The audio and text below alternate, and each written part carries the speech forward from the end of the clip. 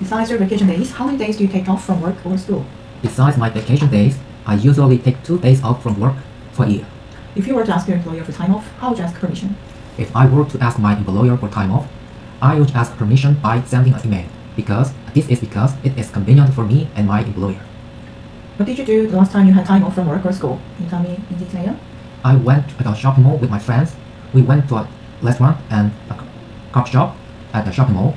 It was fun and exciting with family. So we shared good times and made good memories together. We also did some shopping there because there are many stores to choose from. So we had a pleasant experience at the shopping mall. We were happy and satisfied.